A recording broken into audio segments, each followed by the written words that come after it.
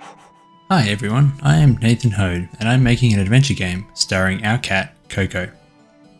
Recently, I've been reworking my tile sets to use a more Zelda Link to the Past kind of perspective, but they aren't quite done yet, so in this video I'm going to be talking about something else that I've been asked about a lot.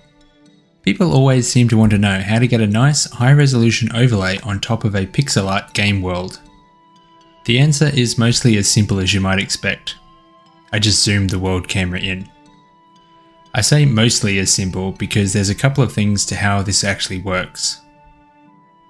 First, make sure your project resolution is something higher like 1920 by 1080. You can set the resolution in Project Settings window. Then, make sure it's set to scale properly by setting Mode to 2D and Aspect to Keep. Then, my camera does a few things to set the zoom up.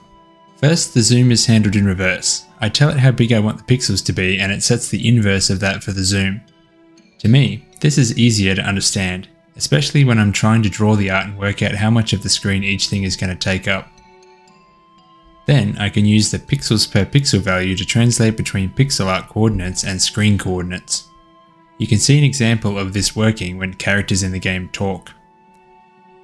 The balloon is attached to them and the camera centers on their position in the pixel world.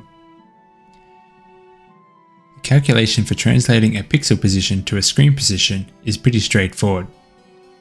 We get the camera position and then adjust it by the same scale as our pixel size. I've added a few other handy things to my camera too.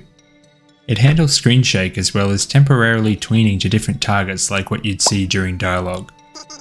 It also handles setting up its limits. The method for defining positionable limits for a camera is something I learned from doing the Heartbeast Action RPG series, which I'll link to in the description, but I've added one twist.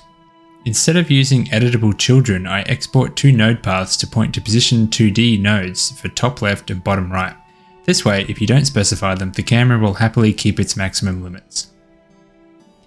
Okay, so the camera handles the pixel art stuff, but what about the high resolution overlay? Well, the camera doesn't actually handle any of this part. Coco's hearts and the input prompts and the dialogue balloons are all rendered on a canvas layer that is set to not follow the viewport. They get rendered at the native resolution of the game on top of everything else. And there you have it. Like most things in Godot, it's pretty simple in the end.